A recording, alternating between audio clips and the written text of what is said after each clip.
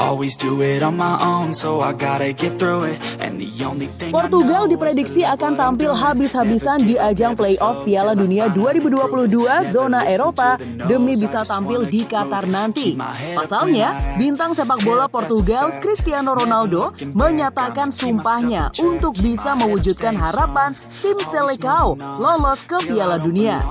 Untuk itu, dua laga harus mereka menangkan, dimulai dari pertandingan melawan Turki di Dragao.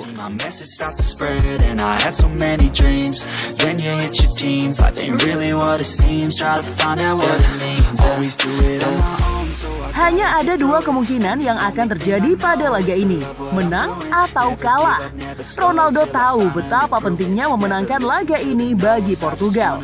Karena kalau kalah, itu berarti kematian bagi harapan Portugal untuk bisa lolos Piala Dunia 2022.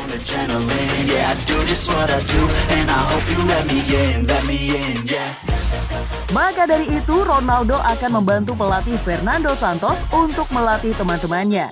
Seperti saat latihan akhir Portugal sebelum match krusial ini. Ronaldo nampak melatih Dalot yang juga rekan setimnya di Man United.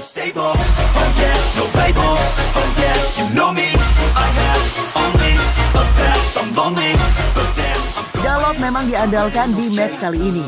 Maka dari itu, Ronaldo sangat menginginkan dirinya mampu menahan laju serangan Turki dan mampu menyuplai Ronaldo dari sisi sayap. Jiwa kepemimpinan Ronaldo memang sudah mendarah daging. Terbukti saat Euro 2016, Ronaldo sangat berani untuk mengarahkan teman-temannya bermain bagus dan memaksa sang pelatih melakukan sesuatu untuk timnya.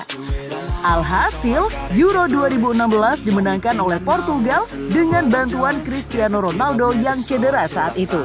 Prolongation, ça se joue après à l'intelligence. Je crois que physiquement et l'intelligence dans le positionnement, on n'a pas été juste dans notre positionnement. Je pensais vraiment que c'était les Portugais qui allaient lâcher.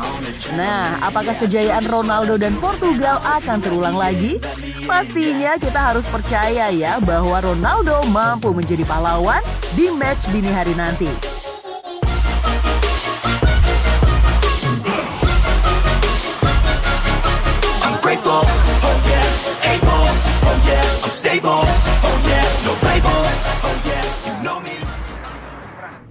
Cantika sudah hadir di layar HP ataupun laptop kamu nih. Artinya kita akan segera berpisah.